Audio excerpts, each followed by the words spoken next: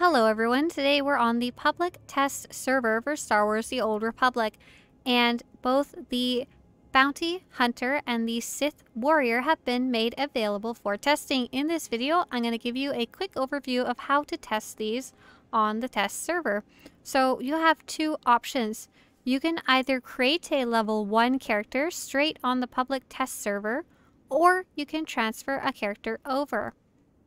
If you're transferring a character, you can do that on SWTOR.com, and it's not an actual transfer, it's actually a copy of an existing character. So you could copy a Sith Warrior, or you could copy a Bounty Hunter from your home server and copy it over to the test server. And you do that on SWTOR.com by logging into your account there. If you create a level 1 character, you can also boost them up to level 80. So once you've made a Sith Warrior or a Bounty Hunter, you'll run outside the starter area and you'll look for a little droid that looks like this. PTS Fleet Transport. It'll ask you, do you want to teleport to the fleet? And you'll say, absolutely, Mr. Droid, let's go. And it will shove you onto the fleet. If you don't know how to download the public test server at all, it's a separate download from the main game, so another like 40+ gigabytes of data. But it gives you access to the newest testing stuff. You can learn how to do that on either Steam or through the SWTOR.com launcher. The instructions are different, and I have a video link and guide about how to do that in the description of this video. So if you haven't even downloaded yet, go start there. So I've created my character, I've gotten her to the fleet. I'm going to go up and take the elevator to the main part of the fleet. And I'm going to press M for map. And I'm going to look for the combat training sections of the fleet. Technically, the really new one that showed up this time is the Bounty Hunter, but the Bounty Hunter section is empty. So we're going to head over to the Sith Inquisitor section. We're going to be looking for this little guy. His name is PTS CD-3 Combat Specializer Droid. If you need extra help, it's right here. We're going to talk to him, and he's going to boost us up to level 80 automatically. There's going to be a bunch of spam that shows up.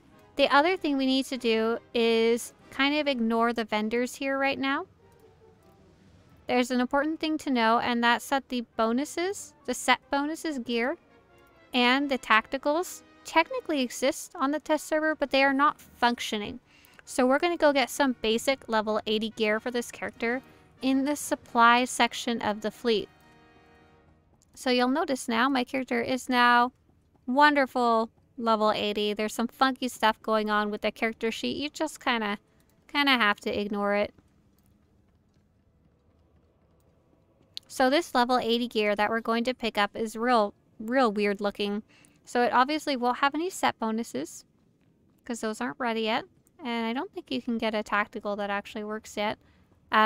But more importantly, you can't mod your gear yet. So if you're looking to test exactly how it would look at level 80, you can't quite do that yet. But you can at least get some basic level 80 gear. And what you're looking for is right here. In the supply section, you're looking for this Twi'lek. This blue Twi'lek called, she has a beautiful name. Her parents picked it for her special. 318 Gear Vendor PTS. And here's the gear you can pick up. If you're transferring a character, instead of making a boosted level 80, so let's say you transfer over a 75 character, you would still go talk to that droid. Your gear's still not going to be level 80, so you can come pick up this stuff. I have no idea what to suggest. I just kind of bought a bunch of random stuff that looked vaguely DPS-y for my character, because half of them didn't even have names. However, you can see all the stats if you want to be nitpicky about it. Please, if you're the kind of player who likes that kind of stat stuff and understands it, do it and get your right gear the best you can without it being moddable. Another very interesting thing that is fairly new, I don't know if they're testing it out or what's going on, you'll notice that my character doesn't have a helmet yet equipped because I just made her. She started off level 1. When I buy a helmet, instead of it going into my inventory, it's automatically going on to my character, and that will happen for my earpiece here. I'll be able to have it happen for my relics and everything else. But if I happen to go buy a chest piece, that's going to go in my inventory and I need to equip it. So if you see something funky happening, like you feel, oh my god, I'm buying stuff and it's not going in my inventory, what's this garbage? Something new they're testing out. Looks like I have to go grab her some lightsabers. And it looks like she is missing some implants too. So, and a belt and some other stuff. And you can just fill up your character however you need. So here's some important stuff to know. Now that you figured out how to actually set up your character, she's level 80, she's got her gear that she needs. What do you go do now? So, first off, there is some new changes to game scaling on the planets. Game scaling, I don't know how it compares to level sync yet, but it's kind of equivalent, it looks like. So like if you go to Dromund Kaas, you'll be scaled down to level 16 in some way. Reminder, game scaling is not available for old operations, ops outside of 7.0, or veteran and master mode flashpoints. So if you want to go test this character and the new game scaling, make sure to go do it on an actual planet.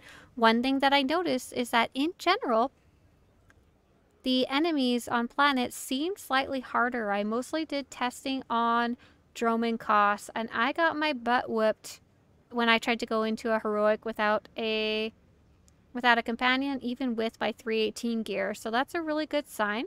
I'm not really sure where it will be once the dust settles after testing, but there's a good chance lower level enemies may be harder, even if you're on a higher level character compared to the current game. I'd love to see more testing and numbers about that for anyone interested in that. There is some bugs going on. So first off, if you make a bounty hunter, you'll have hilarious yoga pants, and I hope you enjoy those. Second is companions are not auto-healing the player. This is a known bug. There's no amplifiers for the PTS right now. Your mounts may be missing. Travel to a new area and they'll reappear. I assume that's if you transfer a character. Set bonuses are not enabled. And there's a lot of stuff that's still not finished on the UI as well. You'll notice like when you press K to open your abilities menu, which is the main thing you're going to want to go check out apart from actually testing combat, you'll notice big work in progress sign. This is not the finished way it's going to look. However,